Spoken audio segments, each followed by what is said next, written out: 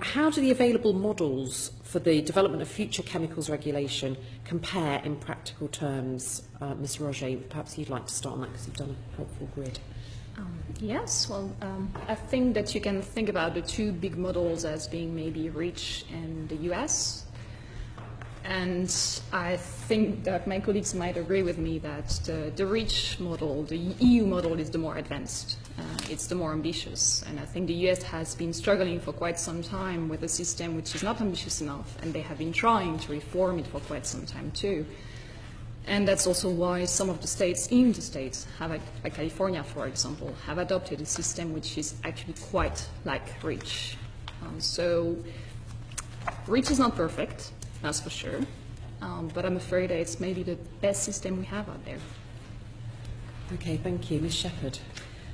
Well, REACH has been under development for many decades now, and industry has largely embraced it as a robust system of chemical regulation.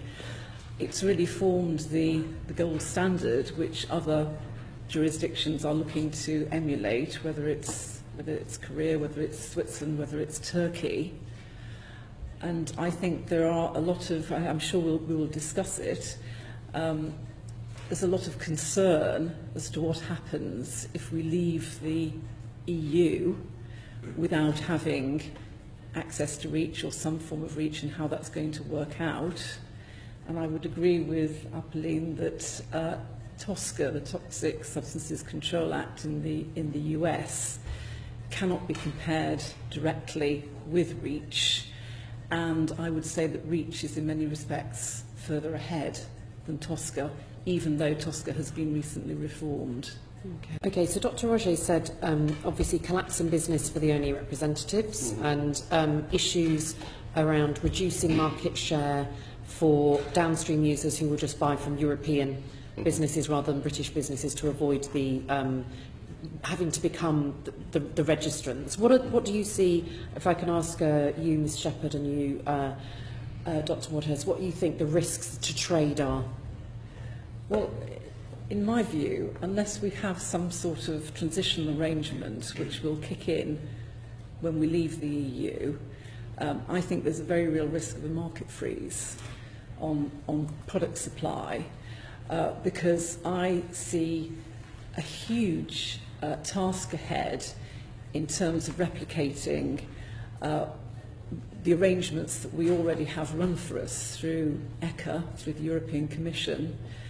And I don't think that, I think it's such an enormous task because we are so heavily reliant on the European institutions to administer and regulate the whole system.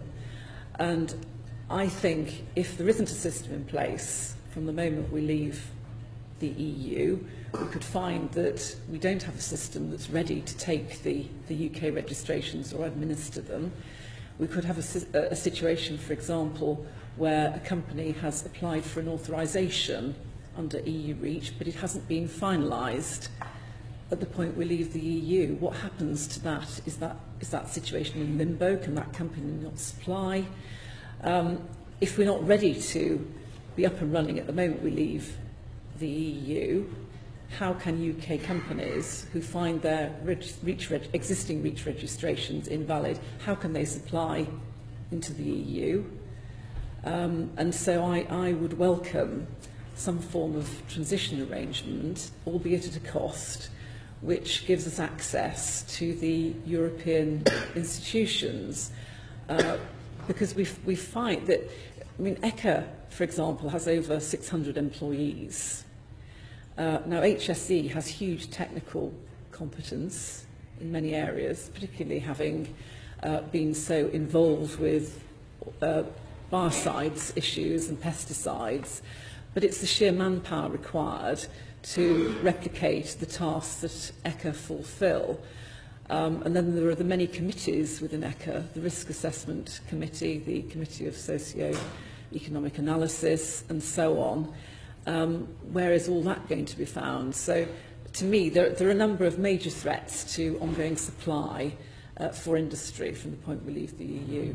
Anything further to add? Yes, I mean, I think the thing to realise as well that we're not just talking about chemicals or mixtures of chemicals like paint or something like that. We're talking about products. So this carpet has dyes on it. You know, and dyes or other components of this carpet could be restricted under REACH. So you're not just talking about, you know, classic chemicals. These chairs, that chair will have some brominated flame retardants in it probably. Some of them may actually already be banned in REACH because there's a gradual change.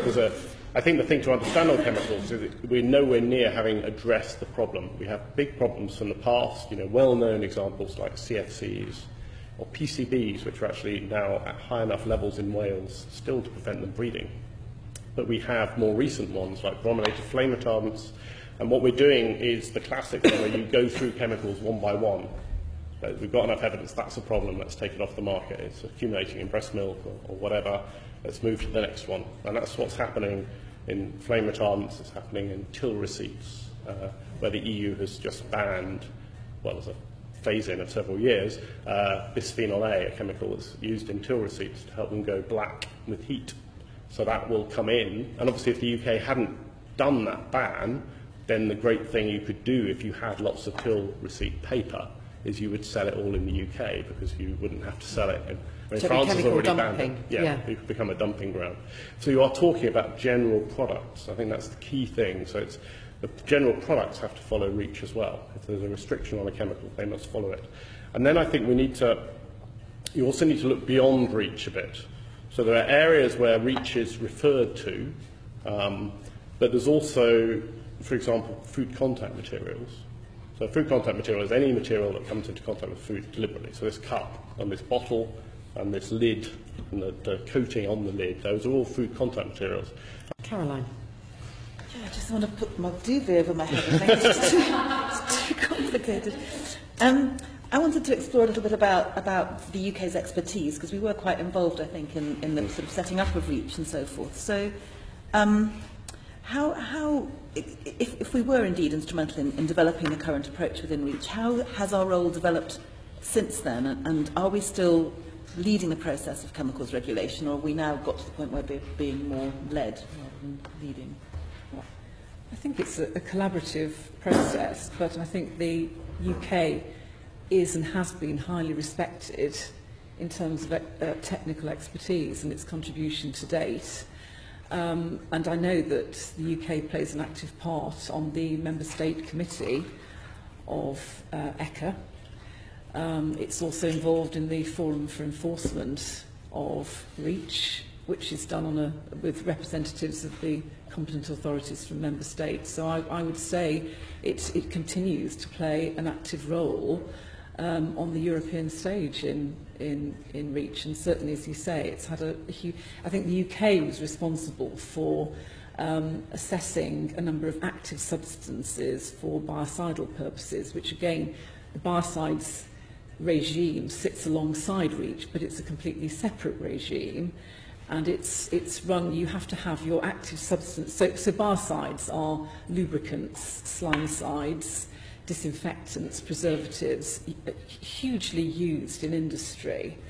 And they have a separate regime which says that the active substance, the active biocidal substance, has to be approved at EU level.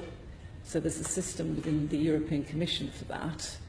And then whoever wants to use that biocidal substance in a product, so a lubricant in industry, say, has to apply to the national authority at present for approval, and each member, the approval of active substances at EU level has been sent out, divided out amongst the member states.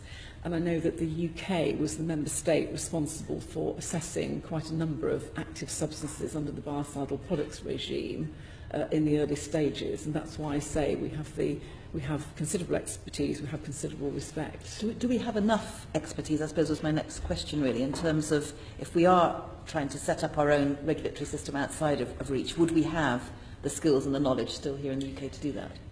I would say not, and that's not to undervalue the huge contribution made to date, but it's simply the vastness of the task. And we would be trying to replicate a small version of ECHA, And when you look across the broad spectrum of what ECHA actually does, it's huge. So I don't think that currently the HSE, for example, could take on that vast body of work without a huge influx of people and funding. I think when we talk about capacity, we talk about people and resources, but we also have to think about the whole system which exists right now within REACH, and we are talking about IT tools, for example, technical guidance, and so that would take time and resources to develop those IT tools, to explain how to use them, and so on and so on. So I think that question of capacity has really to be thought through and anticipated, and that's much more complex than what it looks like, and it already looks complicated. And there is also something else which maybe is more in relation to the question that you asked before on trade. There is concrete capacity and there is perceived capacity. And I think the reputation of your chemical regulation does matter for trade and also for international trade. I remember when I lived in the States, I saw some products, especially toys, saying comply with EU regulation, which is quite surprising when you think about a sovereign country, isn't it? And I think REACH now has a reputation which is really good, and so we also have to think about that when you think about capacity and trade, and will that have an impact on how the UK products are seen? And if we are also in international trade, we also have to think about the fact that maybe UK companies will have to do 3 registration, you know, one for REACH, one for the UK, one for some other country. So that has to be taken into account too. But